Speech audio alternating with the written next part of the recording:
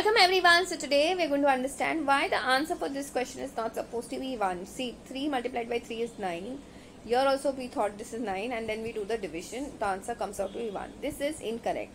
Please understand, division and multiplication always hold equal precedence. So in sums like these, what you have to do is just go from left to right. Whatever operation happens first on your left hand side has to be done first. So first we will do 3 multiplied by 3, which is 9, divided by 3 multiplied by 3. So 9 divided by 3 is 3, multiplied by 3. Answer for this question is supposed to be 9. Okay. So I hope you've understood how to solve these kind of questions. Okay. Now let's do it the other way around. If it was 3 divided by 3, multiplied by 3, divided by 3. Now let's understand this. Again, we will just go from left to right. Please understand, both division and multiplication, all of them hold equal precedence.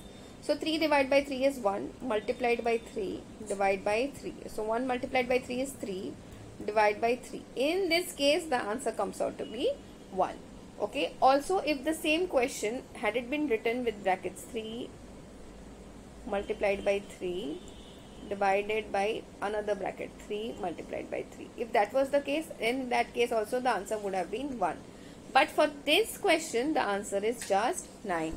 I hope this is very clear to everyone. That's it for today. I will see you in the next video.